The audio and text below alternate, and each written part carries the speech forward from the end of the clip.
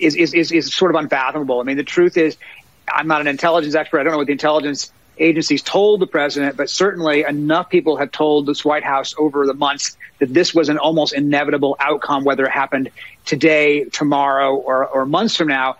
Almost everybody understood that this is what was going to happen. So knowing that that was the case and knowing that it could happen very quickly, given the history in Afghanistan, clearly they didn't move fast enough or orderly enough to avoid the exact kind of chaos we're seeing right now. And I think it's an extraordinary situation that the administration has to